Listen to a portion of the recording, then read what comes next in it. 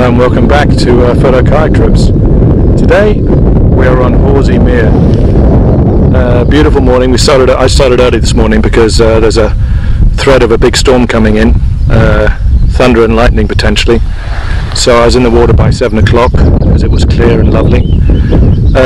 Basically parked at the famous Horsey Windpump Mill and then used a very short carry to the small inlet here, and then you paddle out into the Horsey Mere, which is a beautiful big lake. The reason it's called a mere is in Norse times a large lake which is shallow was called a mere or a tarn. So this is a large lake which is shallow. Anyway, we're going to head across the mere before the storm comes in, and then take the small river, the name I don't know which, we'll have to check that later, it'll be down here, up to Brograve Mill, which is a lovely derelict mill, and I hope the storm clouds will come in so we'll get some photographs of it in the storm and in some dramatic light. But a gorgeous morning on Horsey Mere. Let's just enjoy this.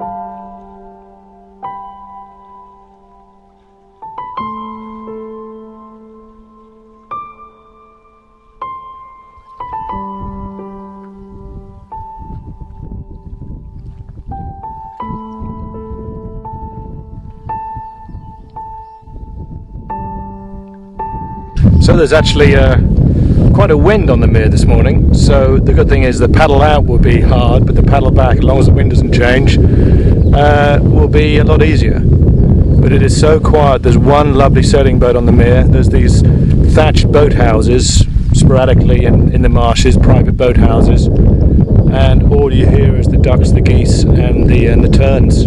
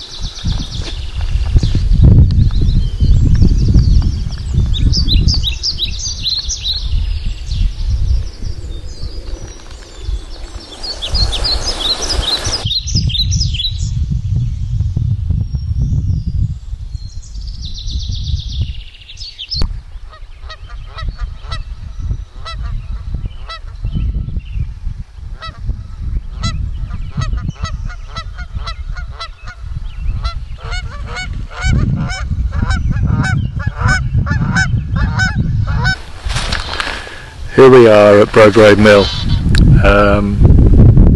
and I have to say that's probably one of the most relaxing, perfect paddles I've had in the Norfolk Broad so far. Highly recommend it. The paddle across the mere is beautiful. It's windy, there's a bit of a ripple in the water, but it's so open and beautiful. And when you do find the little Waxham Cut, it is a beautiful little river, or little marsh cut, as you saw the footage we got, or I got. And here we are at Brograve Mill with no one else around. And there's not stormy skies at the moment, which is a good thing in some ways for my paddling, but not a good thing for my photography. The thing about photography is you never really want clear blue skies. You want some drama in the sky, especially as a landscape photographer. Well, with the clouds you get that lovely dappled variation of light in, which I love shooting in, so you get streams of light across one area and shadows in another area, which really makes the photograph three-dimensional.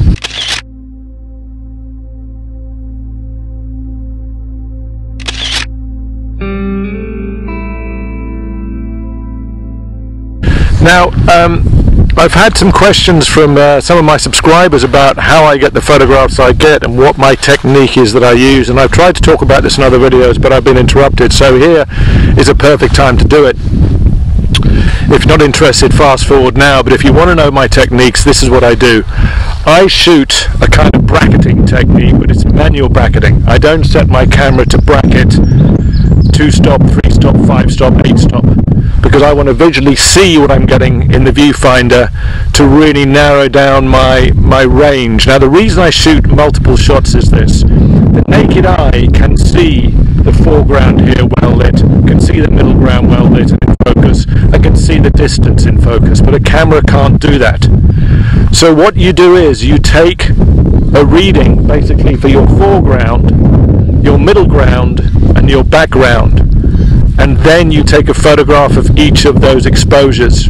It's called stacking, and what happens is you then stack those photographs together. You lay them on top of each other, but that's why you need a tripod, and you've got to keep it totally still, of course, because any movement will cause a blur when you put those 3 or 4 photographs or 5 photographs or sometimes 6 or 7 photographs on top of each other with a program I use called Infuse, which is designed by an English guy.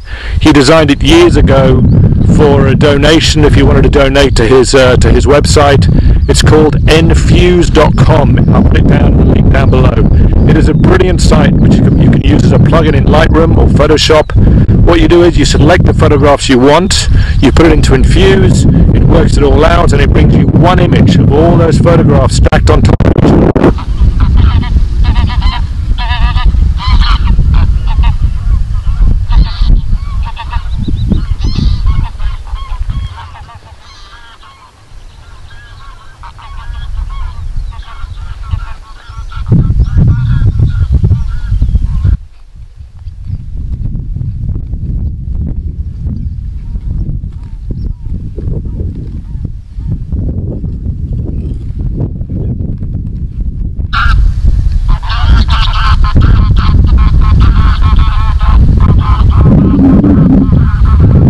So the joy of the kayak, I can come onto the bank where the actual mill is, which is really hard to get to.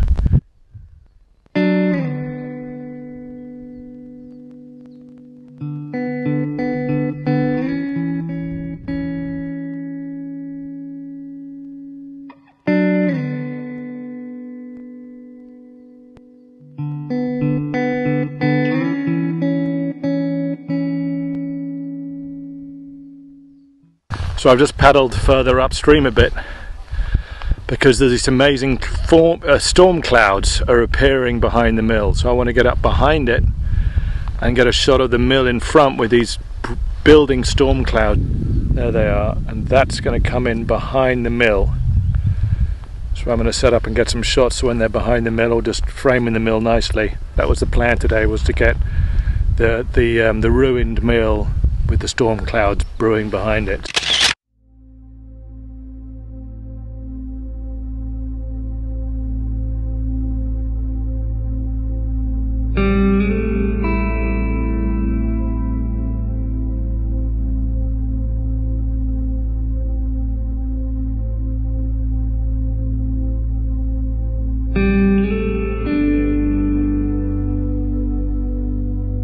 Anyway, it's been an amazing day, and then turn around and head back down the cut, the Waxham Cut, back into Horsey Mere, and hope the wind will take me home. So the threatened rain has hit, so we're coming back, and the wind's changed too, so now the wind is blowing in my face.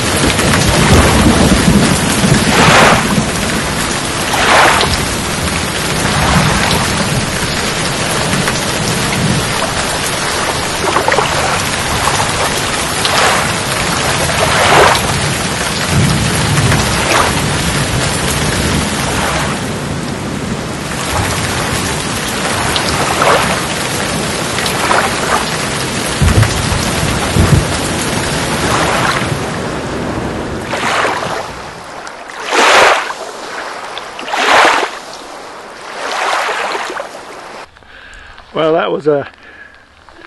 that was a wet trip back across Horsey Mere. Serious rain, a lot of wind, open water, but really beautiful and worth it. Anyway, I hope you've enjoyed this episode of Photo Kayak Trips to Horsey Mill. Where is it? Horsey Mill there, but mainly to Brograve Mill. And join me on the next one. Thank you.